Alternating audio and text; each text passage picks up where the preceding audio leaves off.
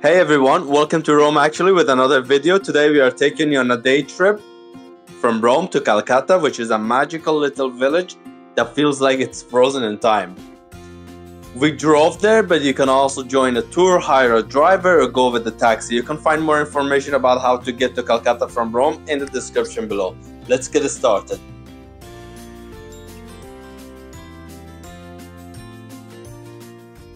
From the parking, we are taking this path.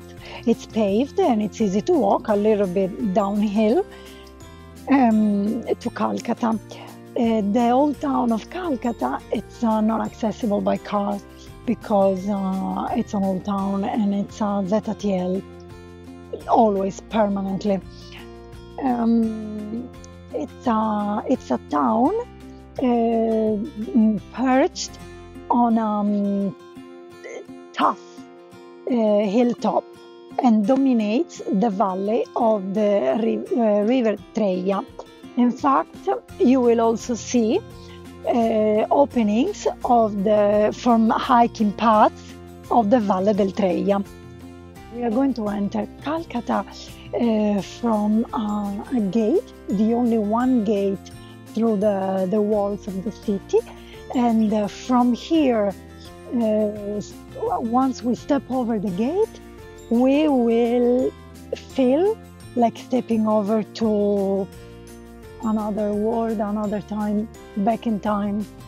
Because even though it's only, like, let's say an hour from Rome, it retained its very old charm and architecture.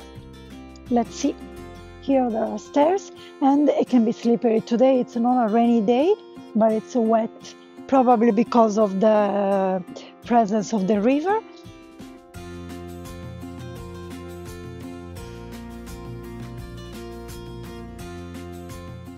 You see the path, it's quite difficult because it's a pretty steep downhill. So this, you can see here, there is a bus stop. And this is the entrance to Calcutta. You can see also it's written there with a car. Here you can enter.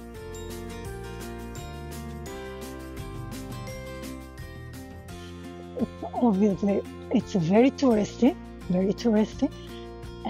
So you will see plenty of little shops, restaurants everywhere.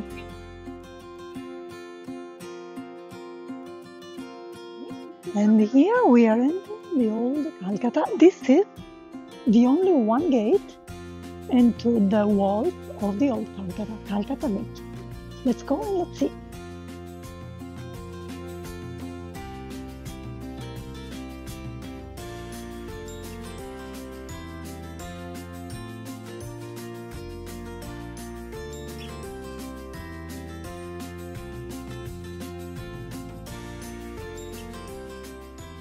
Calcata Vecchia, so the old Calcutta where we are visiting today, it's a medieval town that before the Second World War, so in the 30s, was abandoned by the residents because the hilltop, the tough stone hilltop, there were many collapses, started collapsing. And so people abandoned the town and moved some 2 kilometers from here and founded the new Calcutta, the modern Calcutta. The place, though, it's not completely abandoned because artists from Italy, from the region, from Italy, from all over the world, always on the lookout for some quiet and abandoned place to move, to settle, to produce their art in a quiet environment, started repopulating the place. And now, in fact, it's known as the place, the village of artists, because there are artists from all over the world and producing every type of art, paintings, sculptures, musicians.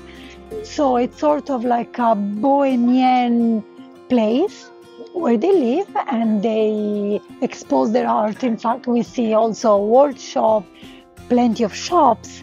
Now it's also quite touristy touristy place, and we see many restaurants. Also, you see shops selling the local products.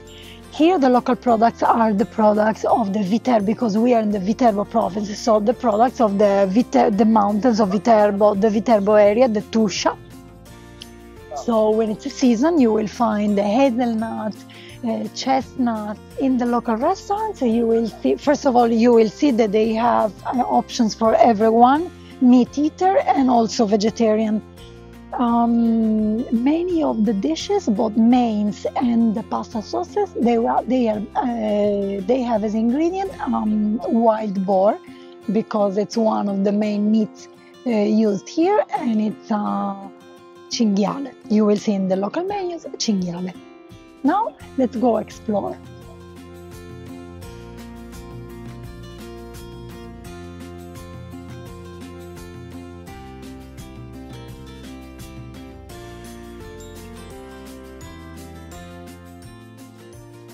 Apart from restaurants, you will find also plenty of bars, and also this one is a tea room, and it's with a panoramic terrace, and it's written with 101 types of tea. And homemade cakes, and lemon, chocolate, raspberry, apples, brownies.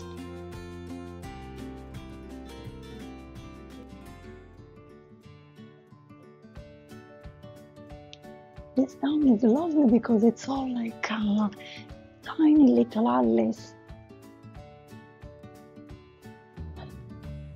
This is the tea room.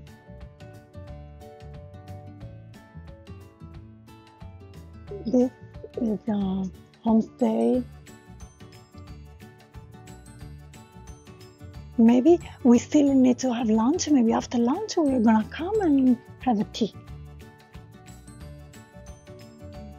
Many places, many alleys, wherever you turn, many corners of the town, you will have some little panoramic points, because the town is basically just on top of a tough hilltop, and you have like a 360-degree view of this Treia Valley.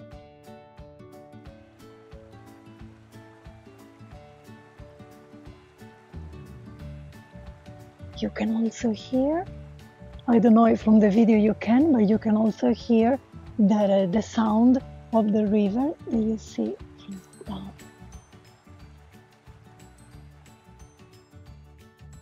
This town is known with several names: the town of the artists, the town of cats, and the town of witches.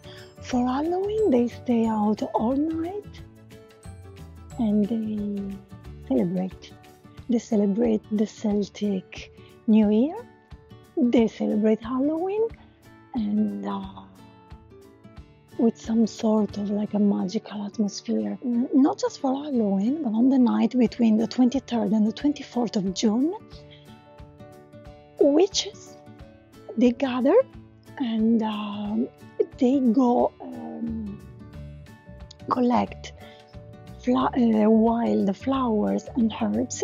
They put them on the water, in a bowl with water. They leave them out all night under the moon, and then the morning after they wash their face with this water that has been magical properties, and they say also anti-aging and hydrating. I don't think so. It's the night of San Giovanni, and they do it every year in June.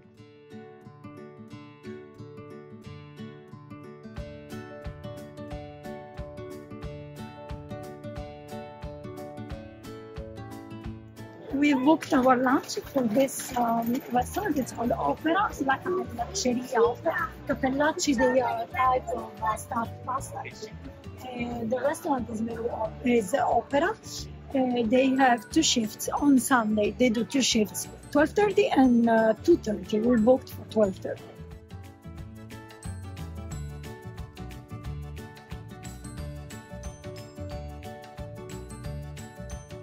If you enjoyed this video, make sure to like and subscribe to our channel and check out RomeActually.com for more tips and guides.